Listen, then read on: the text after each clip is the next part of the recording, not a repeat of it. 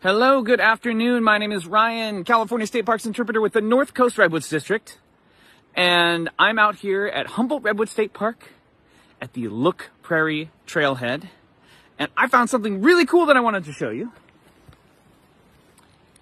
It's a Western Trillium. And we're going to talk about Western Trilliums, but I just wanted to get you a little glimpse of it.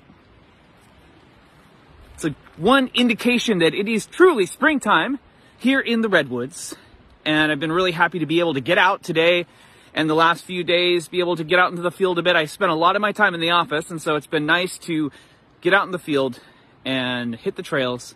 And I've been seeing a lot of those Western Trilliums and many other flowers. It is a beautiful time to be out, and it is a beautiful time to be looking for our flowers. And there are many different flowers, and we might get a chance to take a look at some others. But I wanted to focus on this Trillium for one big reason.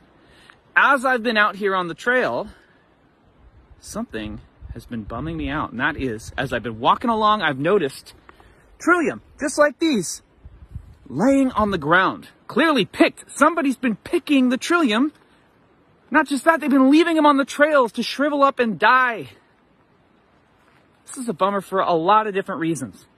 Now, I can understand why somebody might want to pick a little Trillium like this, or another flower, maybe a sorrel, or a Douglas iris, or a monkey flower, or one of the dozens of other kinds of wildflowers that we have here. I get it, it's springtime, love is in the air, and you're walking along these trails and you see these flowers and you say, you know, I've got a special someone, and I think I could make them a bouquet and they would think I was the cat's pajamas. Here's the thing. In the effort to give something to someone you love, you are hurting what you love, destroying what you love, because who doesn't love the redwoods and the flowers and the plants and animals that benefit from these flowers here in this redwood ecosystem? So my appeal to you is to don't pick the flowers here. There's a lot of reasons not to. Take, for example, this Trillium, and how long it takes for it to actually bloom. It can take 7 to 10 years for this flower to actually bloom. Think about what you've done in 10 years of time. Gone from second grade all the way to graduating high school. Some people build their dream house in that time period. Imagine building your dream house only to have it destroyed before you even got to enjoy it. That's what you're basically doing when you pick a Western Trillium. You know, these Trillium, like a lot of flowers, they depend on these leaves to give the underground part, the rhizomes, food. So if you pick this, you're actually you're removing and preventing this plant from making food for itself. How would you like it if somebody took your mouth right off of your face and you couldn't eat? You're not going to survive very long that way. Here's another reason not to pick them. And this, I must just advise you, I'm going to acknowledge the existence of plant sex. The flower is the sexual organ of a plant. And if we take a look a little closer, we can see some features. You've got this nice color. Now, some of these sorrels get really purple, or some of these Trillium get really purple. Yeah, see, it almost has these like little landing streaks. These are like neon billboards attracting pollinators. I'm talking about beetles and moths and things like that. And so I think we even have a little critter up in there. If you look real closely, you might be able to see there's a little, looks like it might be a little weevil up in there. So you've got these anthers and the stamen. The pollen is located on here, and a little critter comes up in there, and it just spreads that pollen around and helps to fertilize that plant or that flower.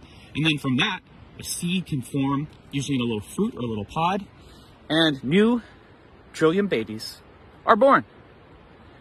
Maybe that seed drops down, an ant carries it away, maybe buries it underground. There's lots of different ways that it can spread, but it needs that flower to reproduce. So, if someone gives you a bouquet of flowers, you know, rather than just gush and say, oh my God, that's so beautiful, you're the cat's pajamas.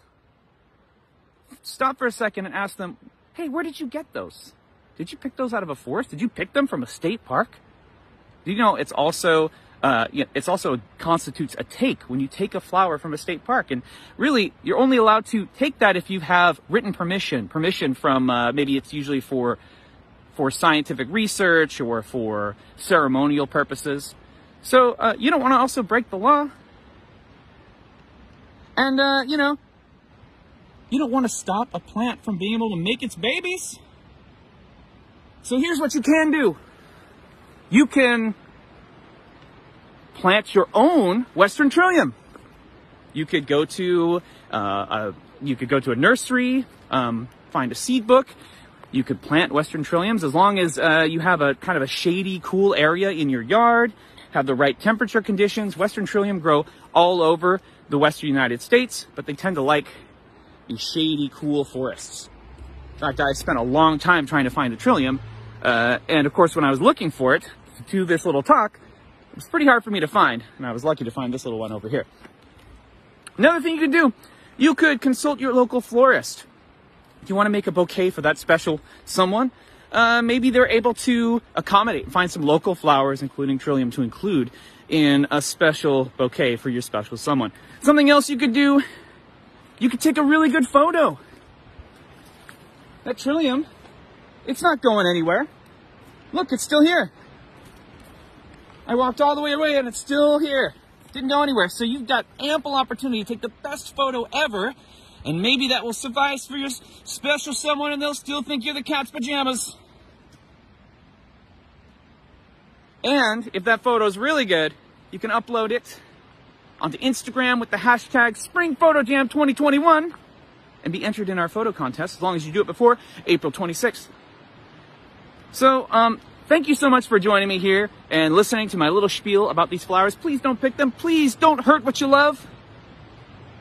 And I hope you enjoy your visit if you make it out here. And I hope you enjoy your day. And I hope you enjoy spring and all of the love and all of the joy that it brings. Thank you so much. And I hope you have a great rest of your day. Bye now.